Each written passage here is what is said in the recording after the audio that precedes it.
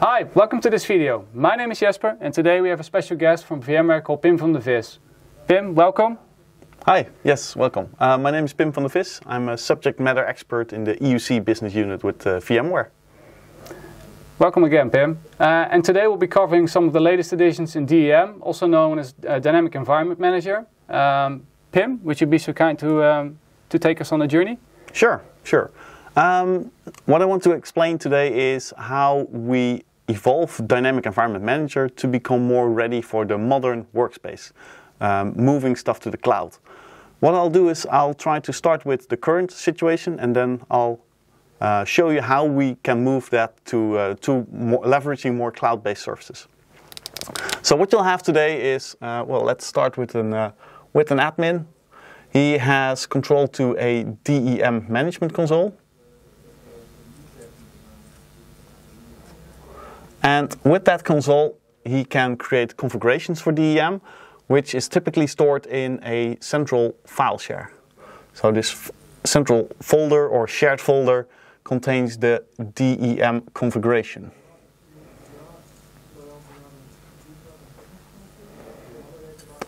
And finally, of course, we have an endpoint, a client that can leverage that.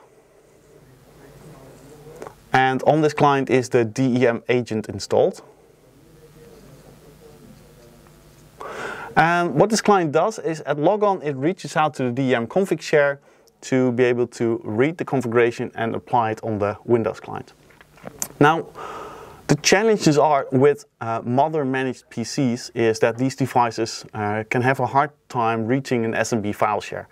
So the benefits of the past of this file share is that it's a very lightweight infrastructure, it scales unlimited, basically it's very easy to make it high available, restore, etc.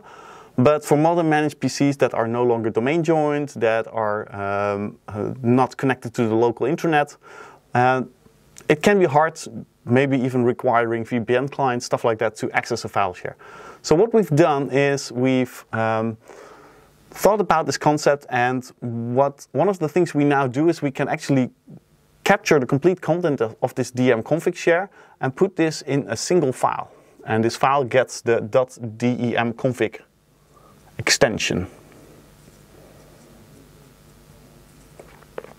This file contains exactly the same content as the share, but we're going to deliver this locally to the client so that the client can always access the content.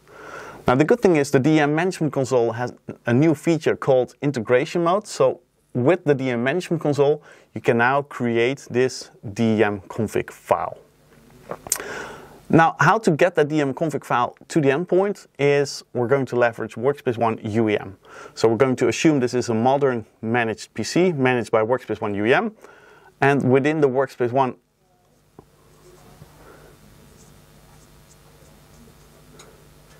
UEM console, we can now create a profile.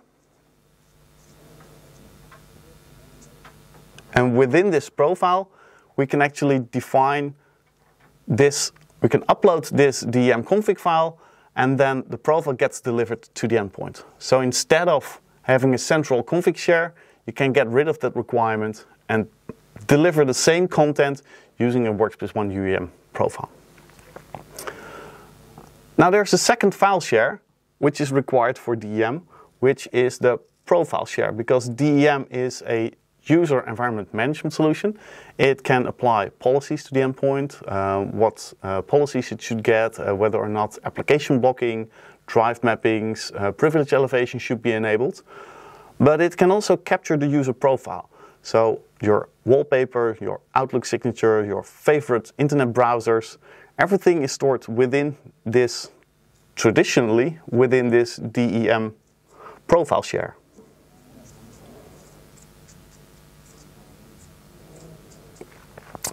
Now, with this profile share, we'll have the same challenge. You might need a VPN client, you might need Kerberos tickets to be able to reach it. So what we have done here is we thought about how can we make sure that the client can actually store files on a location that's reachable everywhere. So the most logical thing to do is go to the cloud. And the cloud that we currently support with this release, the 21.11 DEM release, is OneDrive. So what we've seen is that most of our customers already adopted Office 365.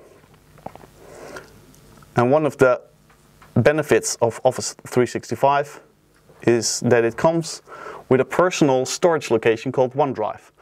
So what we thought is, what if we can store the personal files for DEM in OneDrive instead of using this file share? Now, what we've done is we've talked to Microsoft in order to make sure that we can support this. So we're going to use the MS Graph API to be able to do this. So at logon, very early, the DEM agent now has a component in it that can actually talk to OneDrive and can load the profile from OneDrive into the client, store it, cache it locally. During the session, any changes in the profile will be stored in that local cache. And during logoff, everything will be written back to the OneDrive cloud folder on the internet.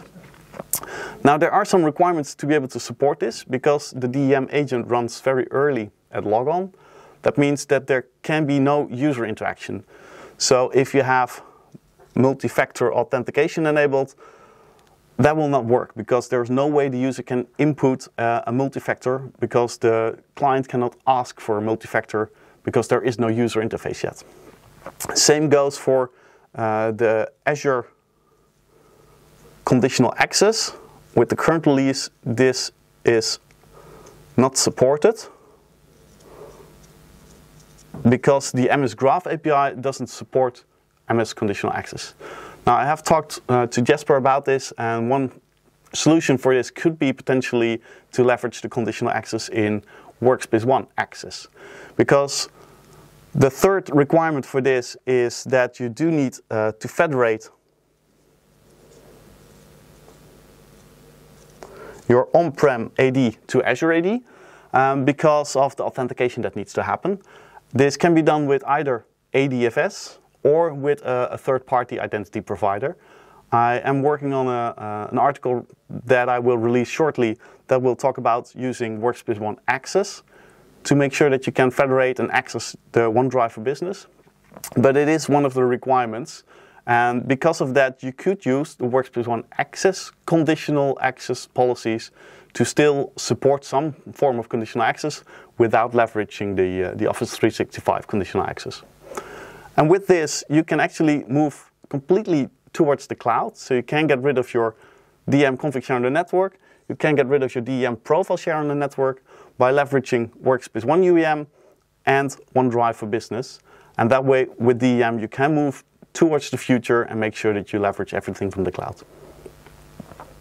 Thanks for explaining, Pim. I think that looks very interesting to see how you can move from traditional components like SMB-based file servers to a more modern and cloud-based solution. For one thing that I do have a question about, let's say I've been happily managing my VDI infrastructure using DEM for many years, and I would like to move to this new concept. Is there any way to migrate my existing config files to the new DEM config file format? Yeah, this DEM config file is basically a zipped, compressed version of the DEM config share. What happens if you configure the DEM management console in Workspace ONE UEM integration mode is that it will no longer connect to the central share, but it will leverage a local temporary folder.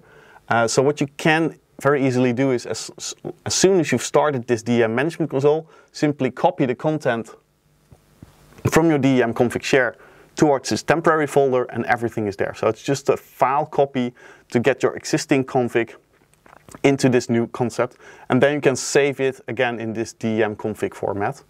And for the migration of the profiles, we are currently working on a solution to see if we can help the customer upload an existing file share to OneDrive. So that means that during a certain time you could run in a migration mode. That means that both file shares will be accessible, but we will upload the files to two locations. So we will still leverage the file share, but we will also already create a backup to OneDrive so that once you do the switch, everything is already in OneDrive and the user will not lose his personal profile settings. Sounds easy enough. Basically using the same simplicity that DEM always has offered, but you're applying it to a new concept. I like it. So one thing that DEM did really well with on-premises VDI was having the creation of backup folders. Is there any way how we can leverage those in Office 365 when using OneDrive? Yeah. The good thing is OneDrive for Business comes with an out-of-the-box versioning solution. So every file that you change will automatically get a new version. And DEM leverages that versioning technique of OneDrive, so you don't have to think about backups, because OneDrive for Business will automatically keep all the previous versions, and our self-support tool can make use of that. So as you launch our self-support tool, you will see all the versions that OneDrive for Business kept of each profile that you have. That's smart, using the native capabilities of the platform. Yeah. I like that. So Pim, is there anything you'd like to add for today? I think we're complete. All right. Yep. Well, thanks for explaining. Thank you for watching. Stay tuned for some new videos, and we'll hope to see you next time. Bye. Bye-bye.